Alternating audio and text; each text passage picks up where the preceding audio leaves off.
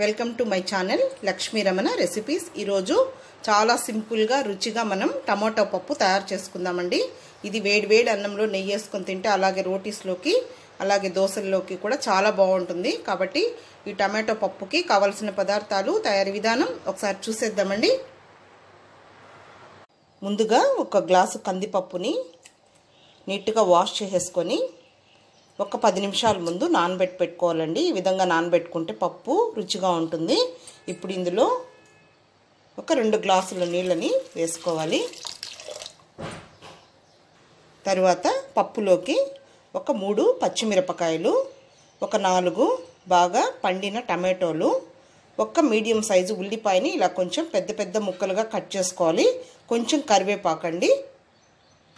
ఇప్పుడు ఫస్ట్ ఈ ఉల్లిపాయ ముక్కల్ని అలాగే కరివేపాకుని తర్వాత పచ్చిమిరపకాయలను కూడా ఇలా తుంచి వేసేసుకోవాలి।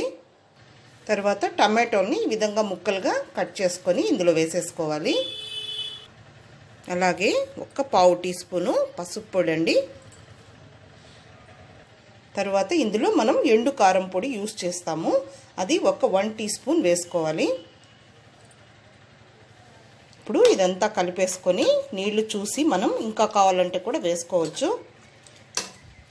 వేసుకొని కుక్కర్కి విజిల్ పెట్టేసి ఒక 3 విజిల్స్ వచ్చిన తర్వాత చూద్దామండి।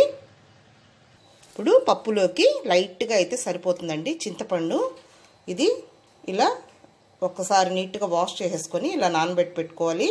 మనం టమాటోలు వేసినా కానీ ఆ టమాటోలు పులుపు సరిపోదండి, కొంచెం చింతపండు వేస్తేనే టేస్ట్ బాగుంటుంది। తర్వాత ఇప్పుడు గ్యాస్ వెలిగించి ఈ విధంగా కుక్కర్ పెట్టేసానండి। కుక్కర్ విజిల్ వచ్చిన తర్వాత చూద్దాము। పప్పు ఉడికిపోయిందండి, ఒకసారి ఇలా మిక్స్ చేసేసుకొని మనం ముందుగా చింతపండుని నానబెట్టుకున్నాం కదండి, అది రసం తీసి ఇందులో వేసేయాలి। అలాగే రుచికి సరిపడా కల్లుప్పు వేస్తున్నాను। ఇది 1 నిమిషము చింతపండు పులుసు వేసాం కాబట్టి కొద్దిసేపు ఉడికించుకోవాలి।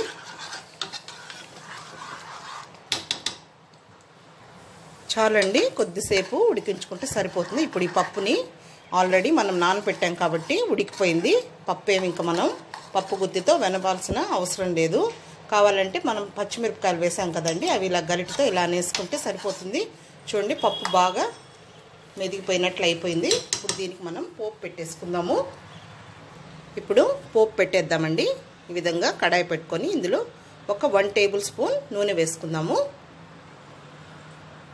ఇప్పుడు నూనె వేడెక్కిందండి, ఇందులో పోపు దినుసులు ఆవాలు, మినప్పప్పు, జీలకర్ర ఒక 1 టీ స్పూన్ వేసాను। ఇప్పుడు ఇందులో ఒక 2 ఎండుమిరపకాయలని ఇలా తుంచి వేసేసుకోవాలి। ఒక 6-7 వెల్లుల్లిపాయల్ని పొట్టు తీయకుండా ఇలా కచ్చా పచ్చగా దంచి వేసేసుకోవాలి।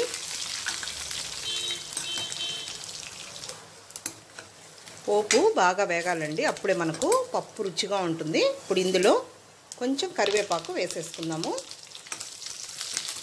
అంతే అండి, మనం ఉల్లిపాయ అక్కడ వేసాం కాబట్టి ఇక్కడ వెల్లుల్లిపాయ వేస్తే సరిపోతుంది। ఇప్పుడు ఈ పోపుని ఆ పప్పులో కలిపేసి ఒక 2 నిమిషాలు ఉడికించుకుంటే మనకు టమాటా పప్పు రెడీ అయిపోతున్నట్లే। అంతే అండి, ఇప్పుడు ఈ పోపుని మనం పప్పులో మిక్స్ చేసేసుకుందాము।